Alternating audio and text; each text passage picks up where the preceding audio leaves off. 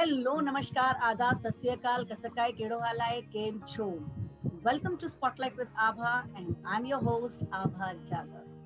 Friends, today we have an eminent educator in this show who has made an invaluable contribution towards the field of education in national and international levels and also being a global change maker. Let's all welcome Ms. Sonali Sinha Roy from Turkey. Welcome Sonali ji into the spotlight. Uh, Good afternoon, because here in Turkey it's good afternoon, and good evening in India. It's nice to be a part of this talk show with you, Abhaji. It's a pleasure that I will be sharing some of my thoughts or experience which I have gathered throughout my life. Wow. Thank you. But before we dive into the round of question answers, let me give my viewers a brief introduction about you, Ms. Sonali ji. So, friends, Ms. Sonali Sinha Roy is recipient of Global Educational Award 2020, Best Academician, Outstanding Global Coach and Mentor Award 2019, Platinum Lioness Award 2018, Women with Global Reach winner of Global Womenpreneur Click Mothers Week 2020, Mrs. Raffles Campus 2008 Singapore, Best Team Teacher of the Year 2011 Kazakhstan. Ms. Sonali is a Global Goodwill Ambassador lead person in Turkey for the year 2020, Global Goodwill Ambassador lead person in China in 2018, UN volunteer since 2018, and an honorary lifetime member of All Ladies League and World Women Economic Forum. She has played a vital role as a coordinator, mentor advisor, and teacher for various countries like India, Maldives, Singapore, Malaysia, Indonesia, Kazakhstan, China, and Turkey. She has also been the director of Model United Nations in Kazakhstan, China, and Turkey, and a jury member for Global Teacher Award 2020 by CED Foundation. Ms. Sonali is also a motivational and educational speaker in international national conferences and motivated thousands of people across the globe in various summits. As an economic examiner, team leader, World IBO team leader for IB Diploma Economic Examination 2008 onwards in Kazakhstan, Nazarbayev Intellectual School Maldives, Maldives Higher Education Ministry of Education, member of national and international organization, Global Goodwill Ambassador, UN volunteer, and WUMI NGO Women Economic Forum, WEF, honorary life member of All Ladies League, Global Top Education, in and India Global Womenpreneurship, Womenpreneur Clique. Miss Sonali, this is really incredible. The more I read about you, the more I get amazed what all things you have done in education field and empowering ladies, empowering women. So, Miss Sonali, I would like you to share the beginning of your career journey, how it started. The beginning of my career, if you look into, it was like early marriage, early pregnancy, early childbirth, early family responsibilities, and then that is the reason I had to balance between family and education. It was a hard job, but still didn't give up. I'm a person who so easily doesn't give up anything. For me, in my dictionary, there is no word called impossible. So I try to make my students also follow the same. And my mother was my moral and financial support during that time. Father also backed my mother's decision. My brother's wife, Bhabi, also had a role to play because she was taking care of my child, my only daughter. And I used to go to finish my studies. I was going to the college, doing my inter, then degree, and then masters, staying in a hostel. And that was the time when she was taking care of my baby. Wow. So being a heart of teacher, what do you think in present scenario when everything has gone online, teachers need to upgrade on? Yes, definitely. The teachers have to be apt with different online teaching tools, because first of all, unless they know how to use it, it will be difficult for them to pass on this information to the students very effectively.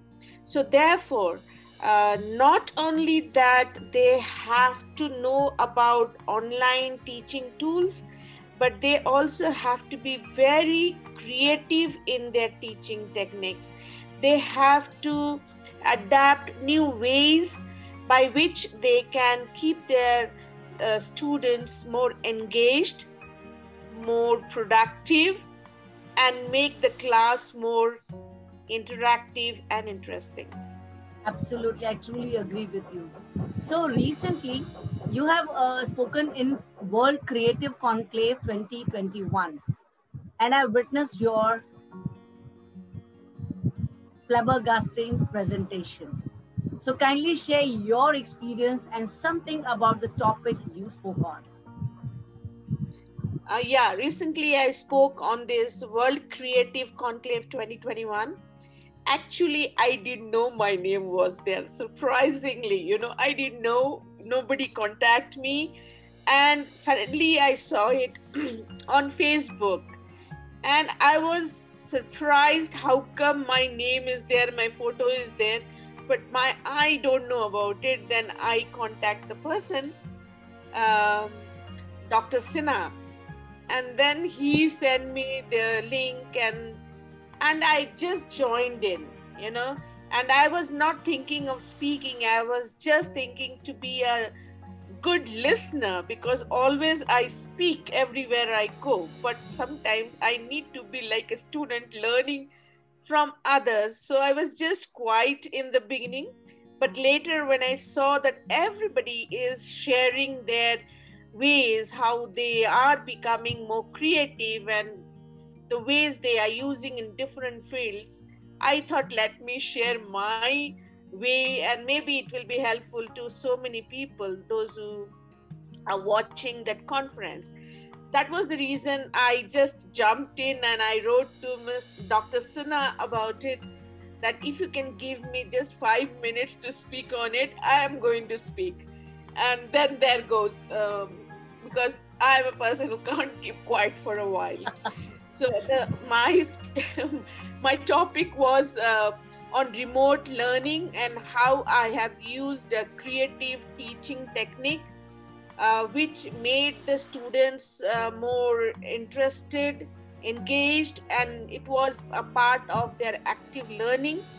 They loved it because I wanted to give more importance to what the students learn rather than what the teacher mainly knows about it, because it's not anymore confined to what teacher knows. It is also how the teacher is able to pass on that information to the students in a better way or more understanding way. And I have seen, I've shown some ways how I made cooking as a part of my teaching time, where the students have come up with wonderful results of the Turkish cuisine, like the food, and I could combine Turkish culture as well as my economic concept, because I am an economics facilitator. And another thing I kept in mind is, because it is online, students are just sitting in front of the laptop for such a long time, which is not healthy for them. So as you know, we have to also keep in mind their well-being. So I thought, why not make them run, get up from their chair, run to the kitchen, prepare things. And they really enjoyed, because after preparing the food, they ate Okay. and they shared their experience, how it was. They started comparing their cooking with their mother cooking and saying, oh my God, it's so difficult for a mother to cook for us, because now we know, now we understand. So in that way, not only that I taught my subject, not only that I made it interesting, but also at the same time I made them to respect mother, the contribution that a mother provides to a child. They should realize that, you know. That's completely an innovative way to teach children that what pain mother faces, while caring about them and while preparing food about them. Every little step a mother takes for a child. I think this can be one of the method through which a child can understand how much pain a mother is taking in doing little things for them. So great idea, very nice. So Sonali ji, you are also constantly working for women leadership. Kindly share your endeavors in this field. um, Working for women leadership, mainly it is said that leaders are born, not made, right? It has been said. But according to John Quakey Adams, he says that if your action inspire others to dream more, learn more, do more, and become more, you are a leader. Awesome. So so I am a natural born leader. I know that, because from childhood it is there within me. However, I have sharpened it with time to make myself more effective. Because another thing I learned is, the more you grow, the more humble you become. Absolutely. So the more humble you become, the more approachable you become to your team members. They can easily approach you, thinking, yes, it is so easy to speak to her. So they will open up their heart, and that is how I can help them out in bringing up and make the weakness into strength, you know. And also, as a global ambassador, my work is to see that there is peace, harmony, brotherhood all over the world. So I not only pass this information through my teaching to my students, but also that's the reason I speak in national and international conferences, where um, where I have to speak about well-being, or let it be yoga or meditation, or it can be how to deal with corona situation. So all the different aspects of life I take into account under my this global goodwill ambassador role.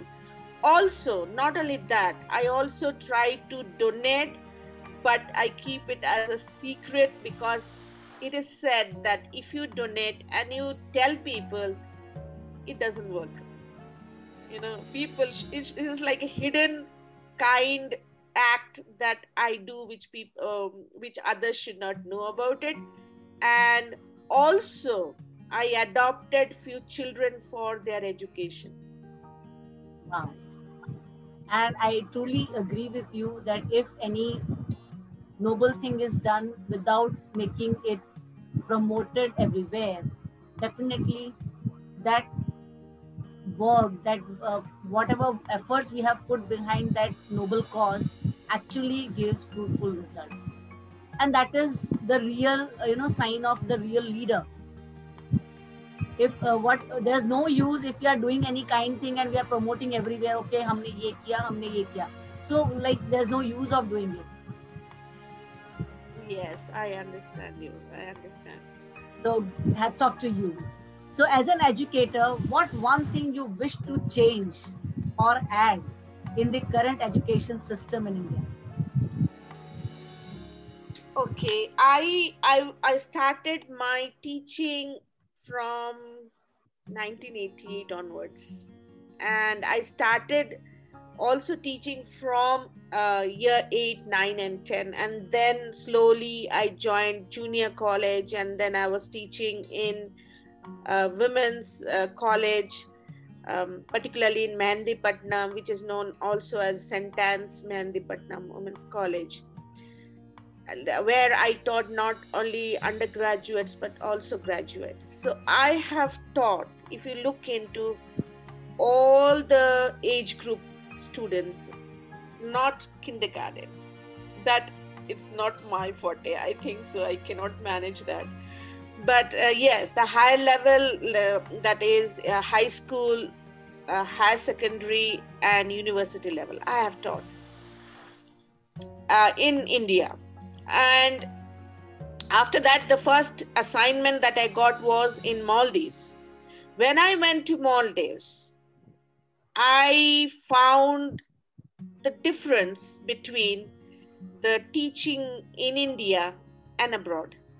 And it became more clear to me when I started teaching IB, International Baccalaureate, where the teaching method is not only based on the classroom, class, it is a classroom without any boundaries. And mainly the things are practical oriented. But in India, there are good things also, like we have constant exam check to see the strength and weakness of the students, how they can improve. And then also the competitive spirit they have, because they have to compete with different levels of examination. But the problem is the rote learning. And mainly they rely on textbooks. No freedom to think. That means creative thinking and critical thinking is missing. And marks are the final thing. Like what marks they get, based on that the student's performance is judged. Whereas that is not the way how the student's performance can be. Because at the end of the year, if the student is sick, we don't know their circumstances. They may fall sick, they may have some family issues, and that will have an impact on the final exam.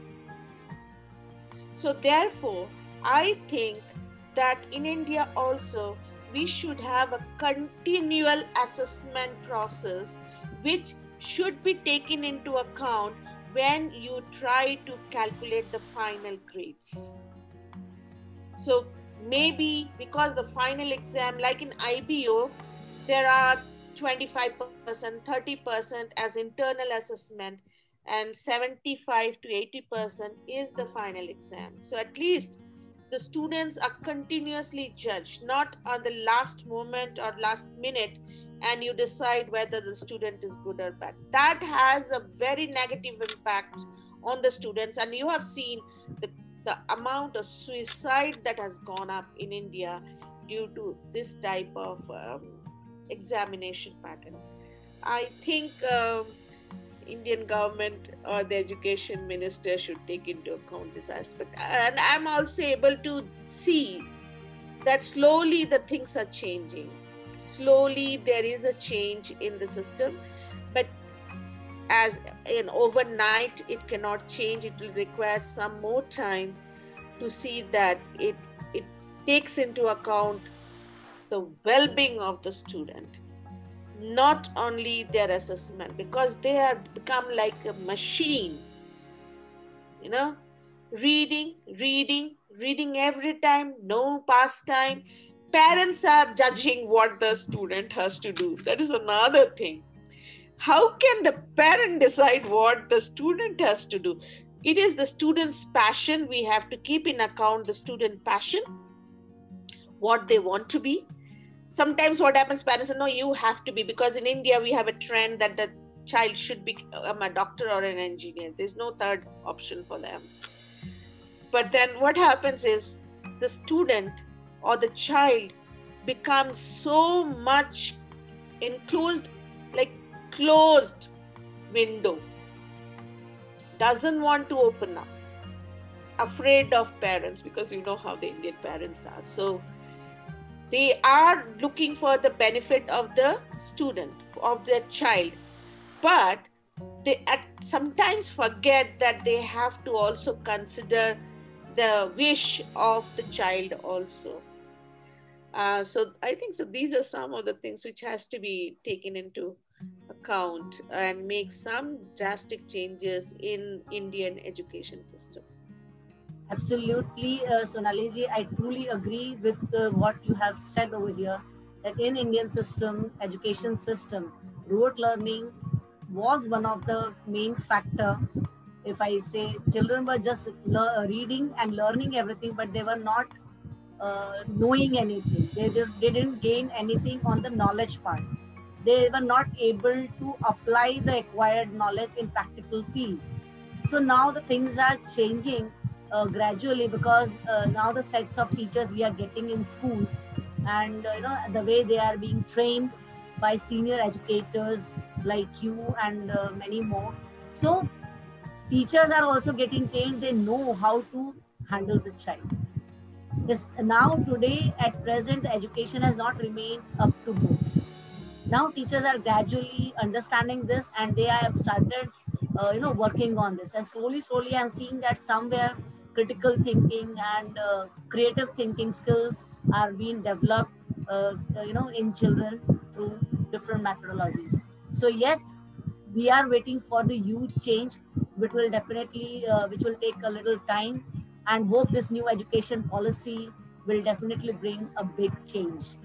So thank you so much, Sonali Sinha Roy, for sharing your valuable insights on this platform, and also devoting your valuable time to this platform.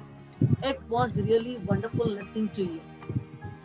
I want to say something also. Yes. That the last moment I came to know that I have been chosen as the topmost beautiful woman 2020, and it is like 30 topmost beautiful women award also has been given to me. Awesome. Yes. Yes. Great. So these achievements are all because of my passion for teaching and passion for doing things out of my comfort zone also. Sometimes, like, I have started my YouTube channel just 3 weeks back, and already I have got around 7K viewers. Wow, great. Within these 3 weeks. Yes, I have good connection with my Facebook friends, my colleagues, like you all also like it. I would take this opportunity to thank you, Abhaji, for giving me this virtual platform to express my thoughts and feelings. Thank you. Thank you, Sonali ji. Friends, if you wish to see other episodes of Spotlight with Abha, do click to the playlist coming up on the screen. Do subscribe to my YouTube channel for upcoming episodes of Spotlight with Abha. And yes, do press the bell icon right there with subscription button, so that you get immediate notification of my latest videos. So this is Abha Jadhav signing off now. Do take very good care of yourself and your family members. Do wear mask. Do maintain social distancing. Corona has still not got over. So please do take care of yourself. Use sanitizers. Keep washing your hands. See you soon. Till then, bye-bye. Namaste. Jai Hind.